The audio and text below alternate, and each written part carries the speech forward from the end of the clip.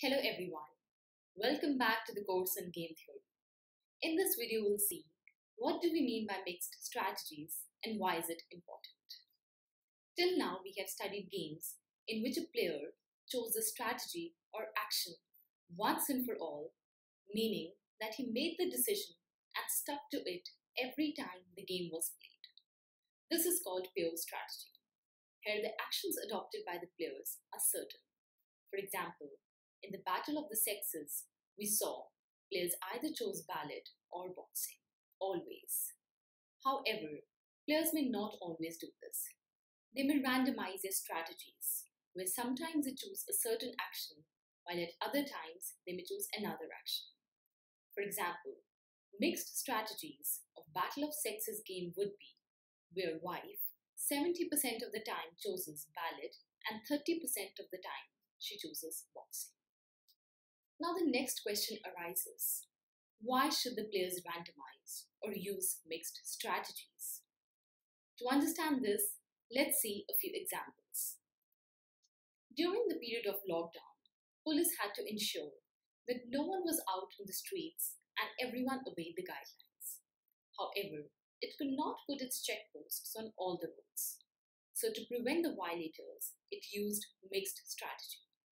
For some hours of the day, it employed its checkpost on one road and at other times on the other roads. This randomization acted as a deterrent for the violators.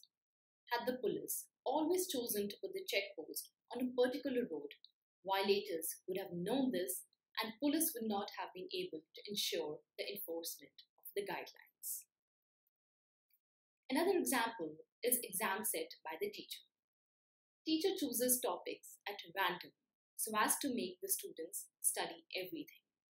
Had the teacher always set the same exam paper, students would be inclined to study only those topics and not the others. Another example can be seen in the game of soccer.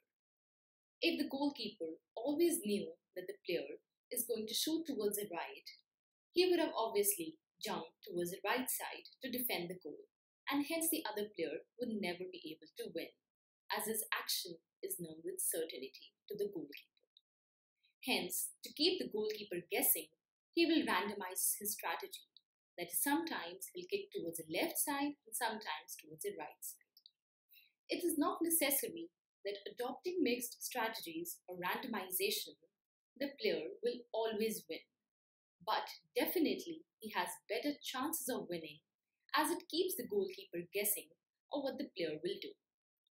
So with these examples, we see mixed strategies are very familiar in settings around us. So here I conclude. I hope you got a taste of what mixed strategy is. In the next video, we'll see mathematically define mixed strategies, find out the Nash equilibrium, and see a few more situations involving mixed strategies. So thank you everyone for joining me. If you like my videos, do share and subscribe, and also give your feedback in the comment section below. Thank you everyone.